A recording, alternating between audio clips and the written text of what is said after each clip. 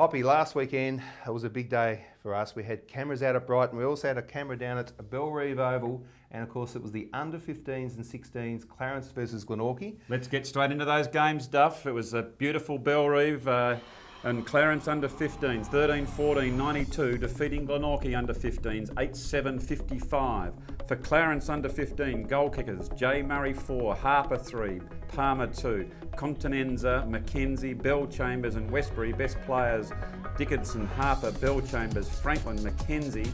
And for Glenorchy side, under the tutelage of Lancey Rowbottom there, the goal kickers were Blackley 3, Grant 2, Kate Freeman, Holmes Knight. Best players, Plummer, Kate Freeman, Blackberry, Grant, Walker, Johnson, Duff. Yeah, look, a bit of a one-sided result, I guess, but having seen some of the vision, we can see Glenorchy did commit themselves very well on the day. And of course, our goal kicker there was Brody Knight from Glenorchy, and Glenorchy did play pretty well on the day.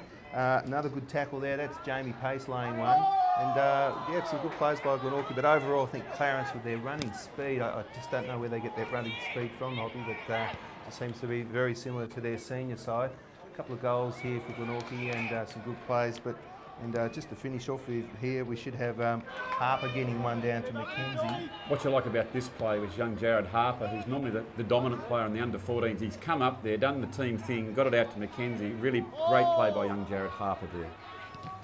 Yeah, so a solid win there to Clarence in the under-15s. And of course, talking of Clarence and the development and everything that's happening down at their club, we're going to be expecting a call pretty soon from Cameron Blight. Hoppy. Fantastic there, Duff. And with that, we'll move into the under-16 match where Clarence under-16s, 20-16, 136, defeated Glenorchy 7-3, 45.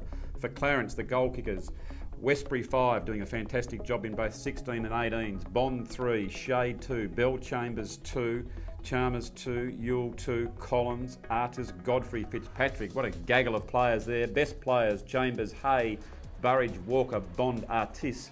And for Glenorchy, we have Van Lerp 2, Hutton 2, Manser, James Tonks. Best players, James, Van Look, Kay, Lang, Langridge and Tonks. Here we are, a bit more running play by the Roos, bringing the ball down towards the half-forward flank.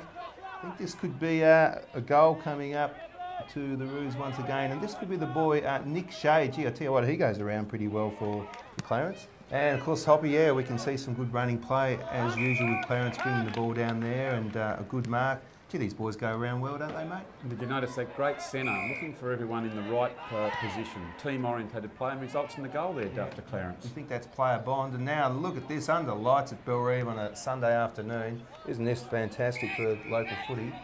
Yes, beautiful play by Glenorchy yet again, running play, kicking it down long and result in the goal to that's Van Lerp there. And the last one, Duff? Yeah, the last clip that we've got, Chambers had a big day, Chambers out on the ground, just getting the mark here.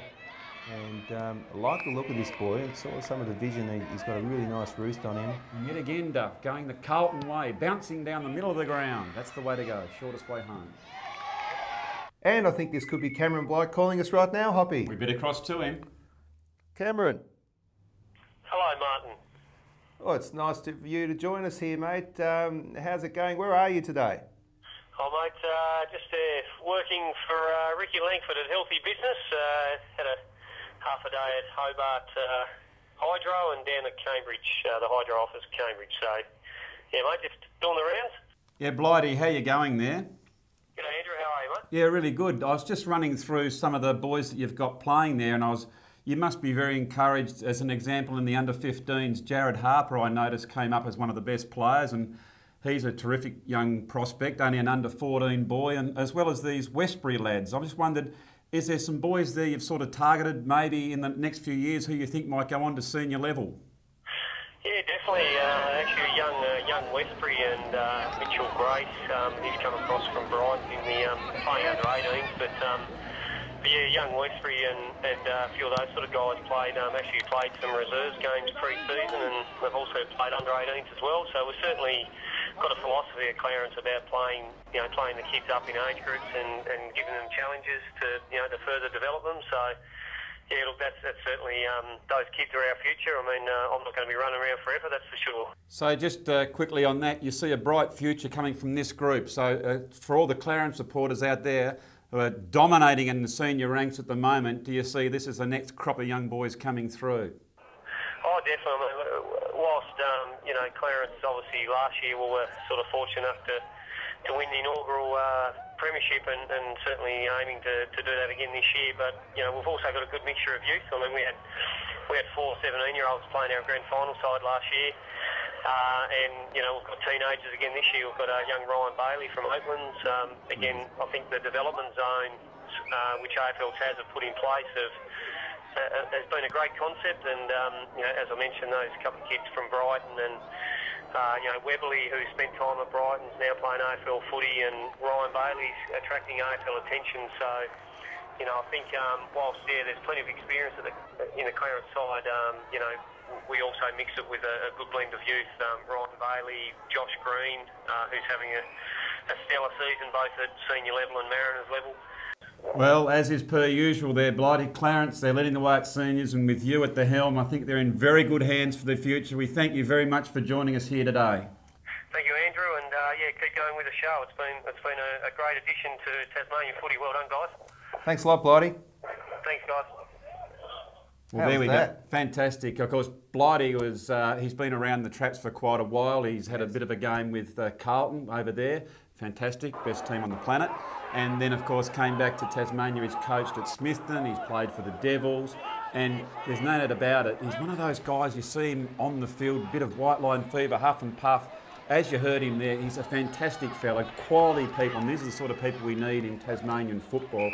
And Clarence are doing the right thing as far as their junior program's concerned, Duff. I think Clarence have set the bar very high, Hoppy, and that other clubs need to catch up, to be honest. That's exactly right. I mean, other clubs are out there trying, and that's where the bar is. If you want to get there, let's get these junior programs involved. By golly, we better keep on going with our segment here, Hoppy. We're getting the wind up. It's time for Duff's mailbag.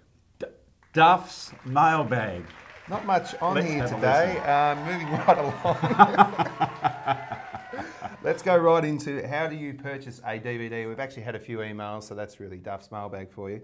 But it's pretty simple. As we said the last couple of weeks, simply send us an email to footyshow@hutstv.com.au and just let us know how many DVDs your team may need, and we'll get back in touch with your team manager that way, Hoppy. Fantastic, Duff. Yep. And next thing I'd like to talk about is to do with the goal umpiring of the games that we film. Just very quickly, I'll just pop myself on a little jacket here. Well, of course, this is the senior jacket as we speak. But of course, the colours are still the same. You see some fine volunteers week in, week out, standing in the cold. Well, in fact, it's been beautiful of late. Volunteering, doing the goal umpiring. Now, Duff, what is your point? What is your issue? What are you doing? And of course, we just cut to some goal umpires doing a great job at STJFL level. But very quickly, Hoppy, when we're filming the game, Dads, when you signal the goal, we just need you to slow it down a bit. Now, if we cut to some commentary of Kane Triffett, we can hear Kane, and there's a young fella just there on the box there, Andrew. He's about to kick a goal, and this is what you do. If you cut back to me, over their head, take a second, walk up, bang! That's how you do it, Hoppy. I must admit, sometimes you do see a relaxed way, the goal umpires, with the old-fashioned... There's the segment. Bring that back. What's going on with goal umpires? They carry on like that and all. Just a simple thumbs up, surely, Duff. Oh, just take your time and nice and clear, and just take your time, Dads.